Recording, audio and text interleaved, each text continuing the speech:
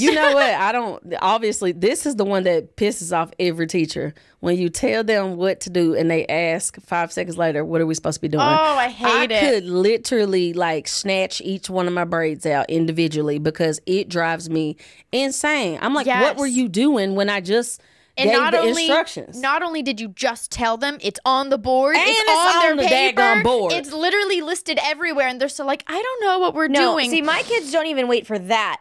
I will be like, guys, we're gonna do this, and they'll be like, what would it be? Like throwing out all these questions. I'm like, can I explain? Let me finish, the right? assignment Let me first? finish. Like, can I tell you, and then you can ask me the 900 questions that I'm just about to explain anyway? Right.